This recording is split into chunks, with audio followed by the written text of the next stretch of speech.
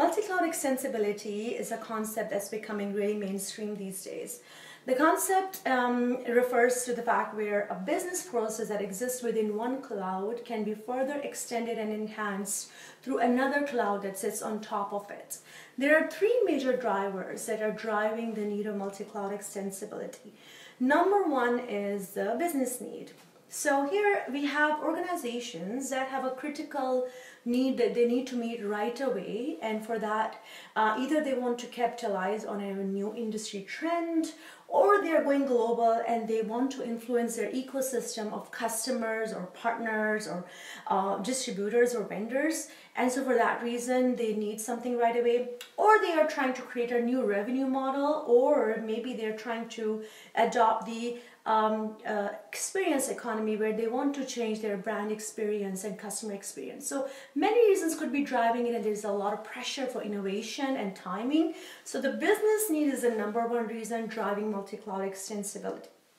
The second reason is that it is really a good financially viable solution.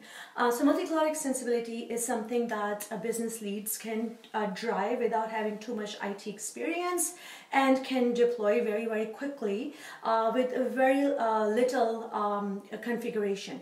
And so for this reason, they can actually deploy the product or the solution within 6 to 8 weeks.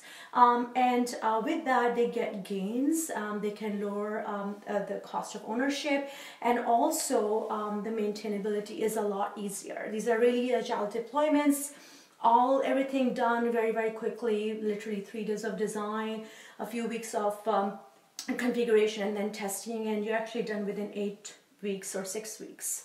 So that's the second reason. And basically, because we are combining all the strengths of each of the cloud, this architecture gives us overall financial gains. Many situations have happened where companies have taken these extensions and also created models where they have sold it to their own customers as well to create more revenue.